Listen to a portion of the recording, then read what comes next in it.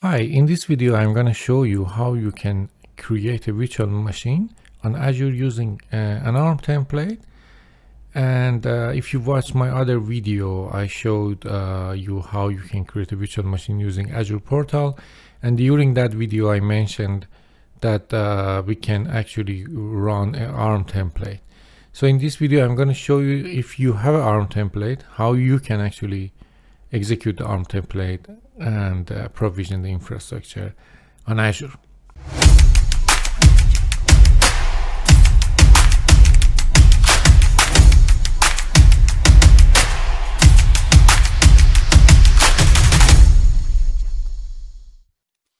Hi again.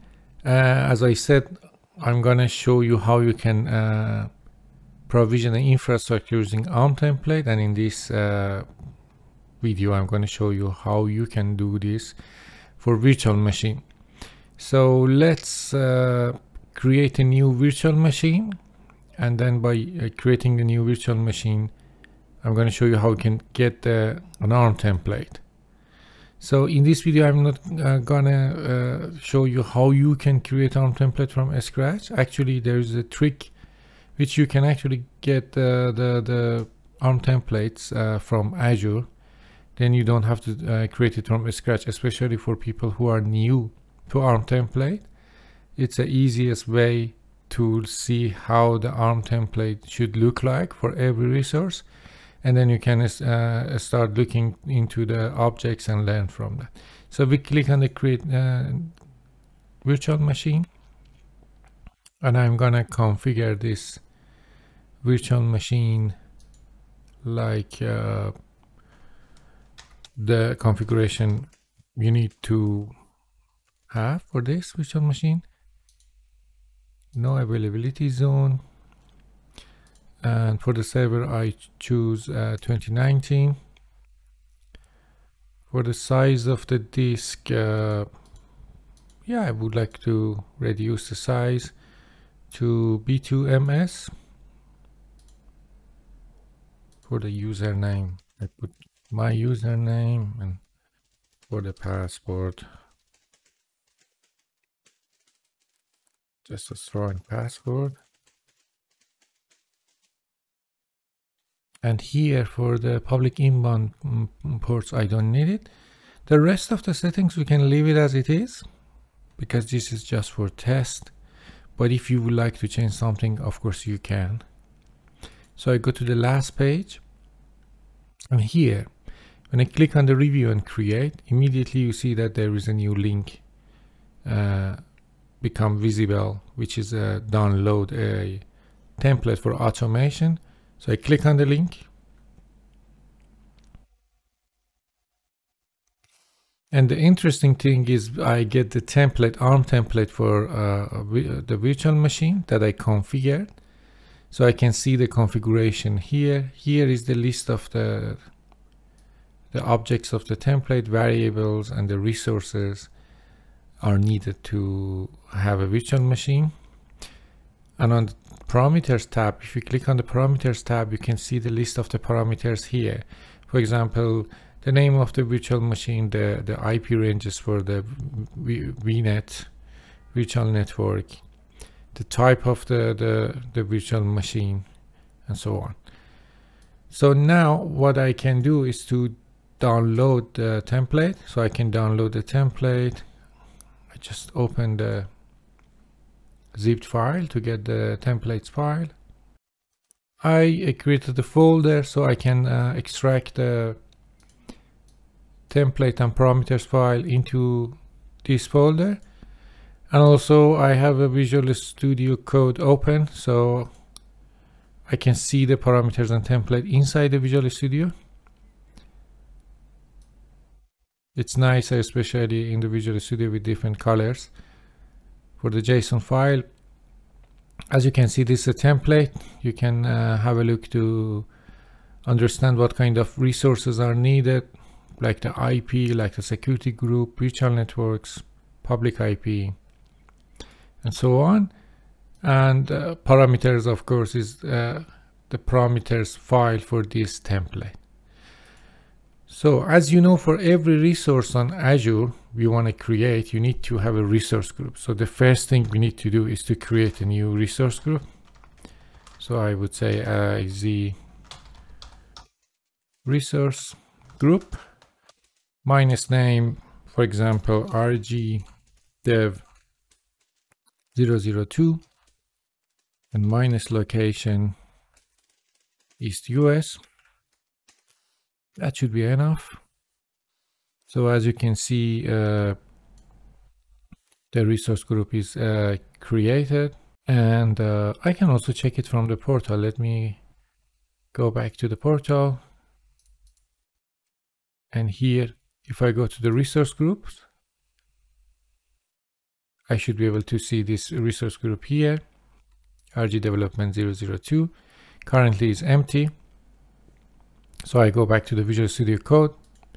Now we have a template here and we have some parameters.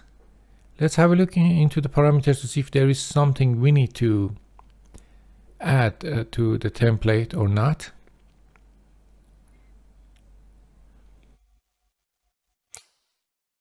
So you might not notice it, but I could tell you one thing here is not provided is the admin password, because admin password cannot be hard coded in the template. So we need to give that password through the command. So in order to do that, we need to know that this admin password, what is the type of the admin password. Let's go back to the template, go up to just find the admin password parameter. Here is the place that you can see the definition of the parameters, and as you can see, the admin password has been defined as a secure string. So we need to define a password here. So I would say password, for example, or maybe admin pass, for example, and we can say convert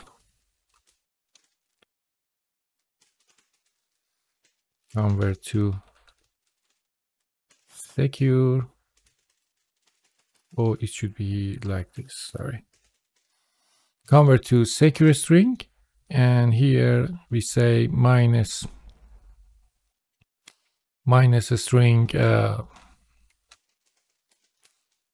We can type something, and then after that we can say minus as plain text, because this is a plain text we want to convert to secure string. So we cannot do this because we need to force it actually. Let's force it. And now we have admin password, and now we can run the template. In order to run the template, there is a command new az resource group deployment. This is a command you use to run the template. So let's give some parameters to this command. There are some parameters we have to fill, otherwise this command is not running. The name of the deployment is, for example, deploy new VM, for example. You can put anything you want, just a name. The next thing is the resource group. The resource group is the resource group we create, rg-dev-002. Then we need to define a template file. Yes, the template file. The template file here is a template JSON, and then template parameter file. So that's also parameters. And now for the admin password, we can add admin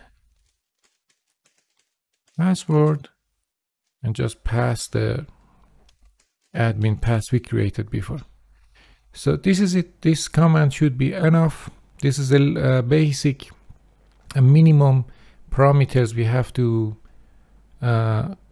pass to this command in order to run the ARM template. Let's see. Hopefully there is no error. If there is an error, we will look into it and fix it.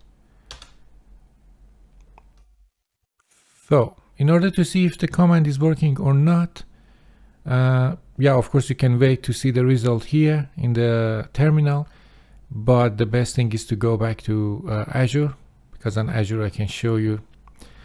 Inside the Azure, I come to the resource group which I chose for this command. The interesting thing is that I can click on the deployments. So as you can see on the deployment side, I can see what is happening. So if I click on this deployment, it shows me here the deployment progress, same as what you were doing when you created a virtual machine from Portal. And as you can see, the virtual machine is created successfully. If I go back to resource group, you can see the list of the resources here. If I come back to the command, as you can see, the command window is also showing me the deployment was successful. I can scroll up. It gives me some more information about what happened. Here is the provisioning state succeeded, the name of the deployment, the name of the resource group, the timestamp, and also the list of the resources that have been created during this deployment. This is quite interesting, that how you can create the virtual machine using the ARM template by PowerShell. And as you can see, it's just one line of command, which means that you can easily turn this PowerShell script to a automated pipeline. So you can add this templates and also using this PowerShell script to make it automated in a pipeline. So then you have a fully automated pipeline which you can use to create a infrastructure. In the other videos, I'm going to show you that how you can create this template using Visual Studio Code and also work with the different part of the template. I hope you like this video. If you like to see more videos, please subscribe to the channel, and thank you.